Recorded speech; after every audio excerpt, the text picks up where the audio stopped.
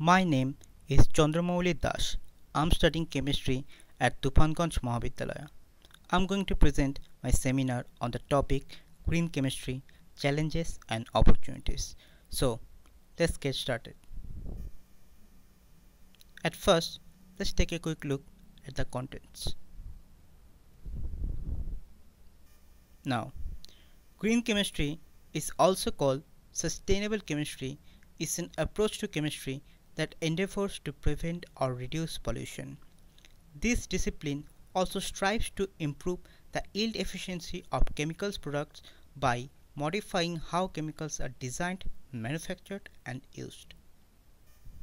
Now, let's take a step back towards its origin. Green chemistry dates from 1991 when the US Environment Protection Agency launched the Alternative Synthetic Pathways for Pollution Prevention Research Program under the auspices of Pollution Prevention Act of 1990. This program marked radical departure from previous EPA initiatives by emphasizing the production of hazardous substances as opposed to managing these chemicals after they were manufactured and released into the environment. The research program later expanded to include the development of green solvents and safer chemicals. The name green chemistry was officially adopted in 1996. Definition: Paul Anastas, one of the principal founders of green chemistry, who defined it as the design of chemical products and processes that reduce or eliminate the use and generation of hazardous substances. Simply, it's the idea of making chemistry more environmentally friendly as well as more sustainable. Principles of green chemistry. Green chemistry is generally based on 12 principles proposed by Paul Anastas and John Werner. These principles are: prevent waste formation, atom economy, less hazardous synthesis, design benign chemicals, design solvent and auxiliaries, designs for energy efficiency, use of renewable feedstock, reduce derivatives, catalysis, design for degradation, real-time analysis for pollution prevention, and inherently benign chemistry for accident prevention. Challenges and opportunities. The green chemistry revolution is providing an enormous number of challenges to those who practice chemistry in industry.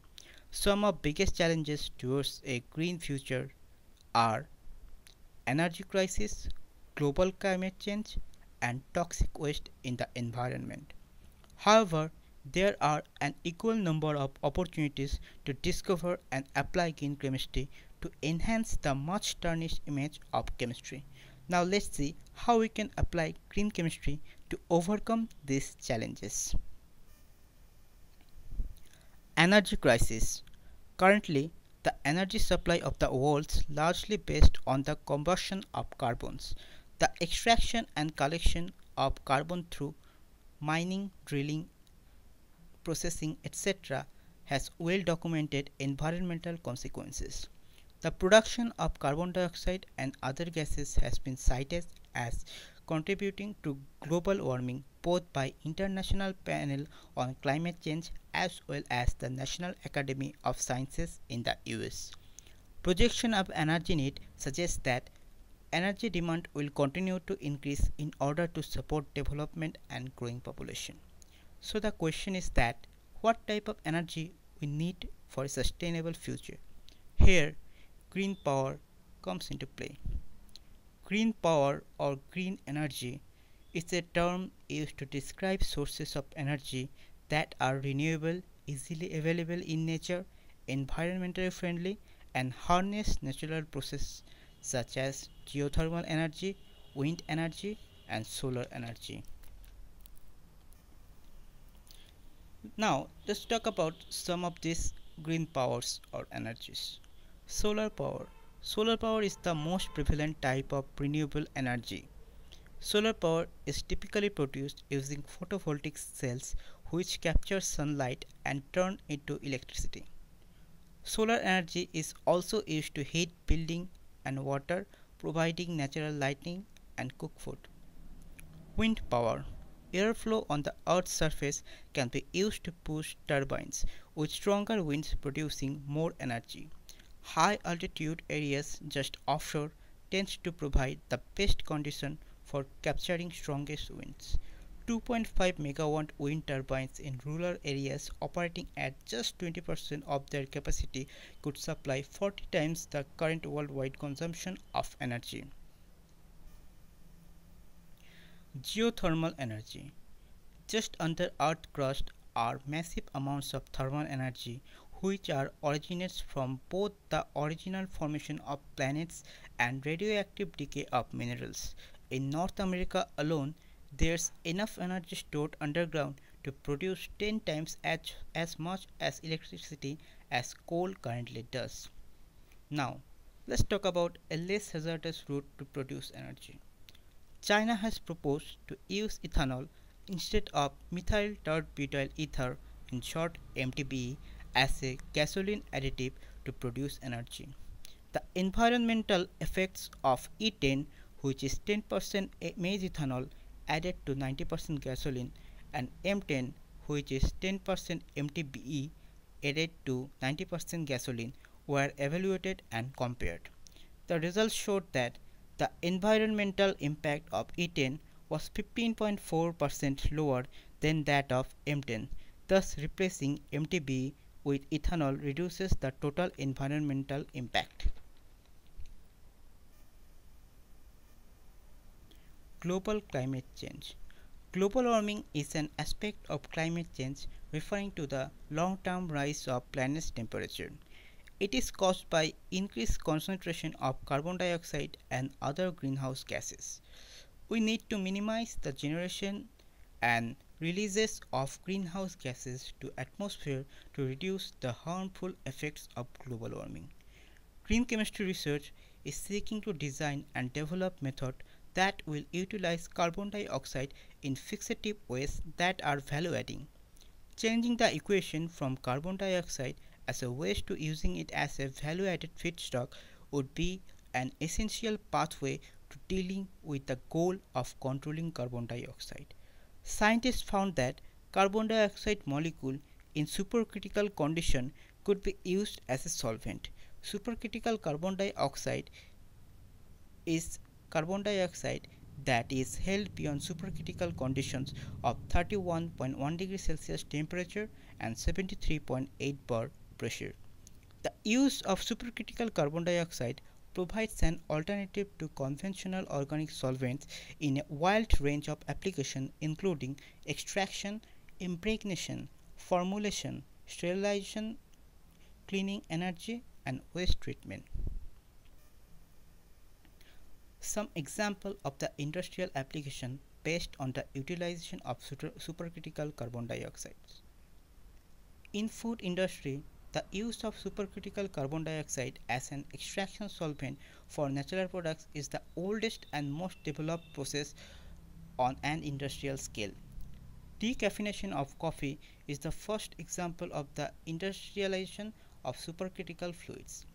The decaffeinated coffee produced present a full aromatic profile as a result of low temperature used and absence of organic solvent. The extracted caffeine on other side sold to the pharmaceutical and food industries, therefore very little waste formed at the end of this process. In pharmaceutical industry, among the spectrum of plants, diterpenes, triterpenes or even tetraterpenes can be easily extracted using supercritical carbon dioxide. In the plastic industry, the diffusion of supercritical carbon dioxide in polymers is accompanied by swelling of these materials and a change for their physiochemical properties.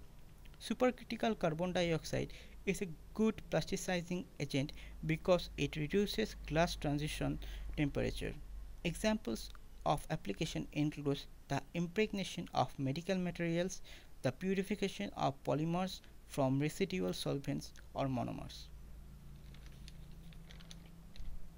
Supercritical carbon dioxide can be used as an individual refrigerant to keep things cool.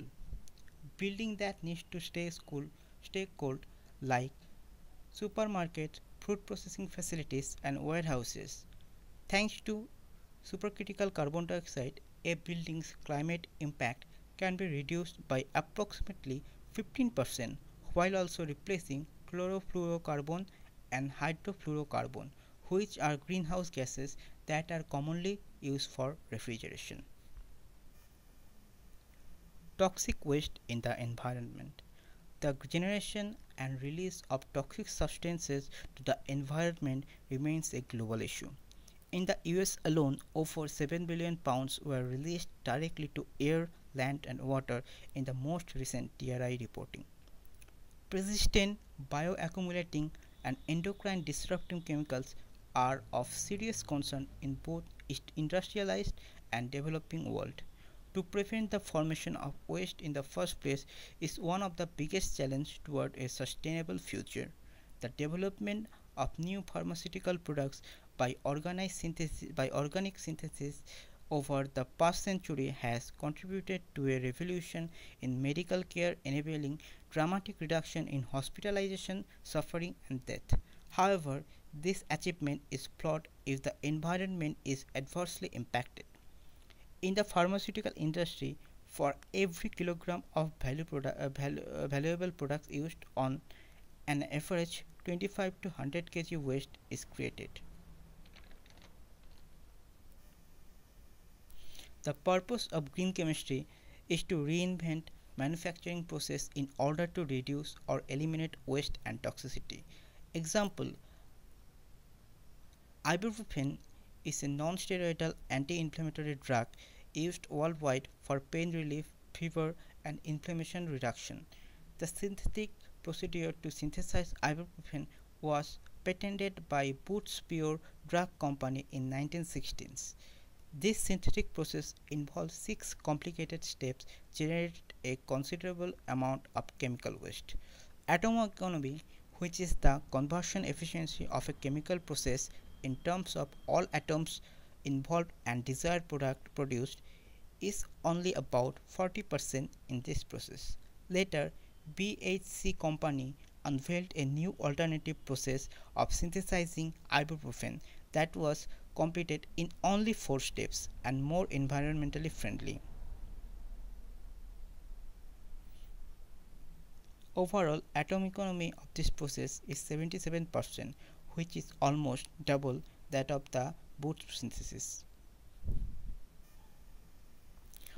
Toxicity in the environment can be reduced by inventing alternative synthetic route for feedstock and starting materials.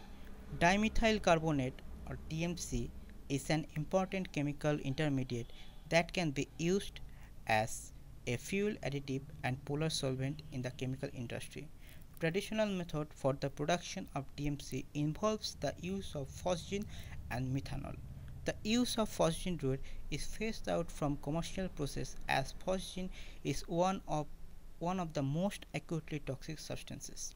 As the route present inherent hazard potential environmental problems in handling and waste disposal, it's replaced by a more sustainable method, which is direct synthesis of BHC from carbon dioxide and methanol. This route is particularly attractive for being carbon dioxide based, as carbon dioxide can be environmentally friendly and widely available feedstock.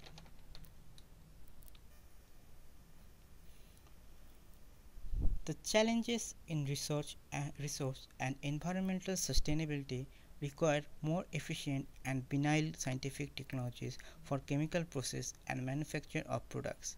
Green chemistry addresses such challenges by opening a wide and multifaceted research scope, thus allowing the invention of novel reactions that can maximize the desired products and minimize the waste and byproducts. Green chemistry into practice will eventually help to pave the way to a world where grass is greener. I took help from these books and websites to complete this seminar.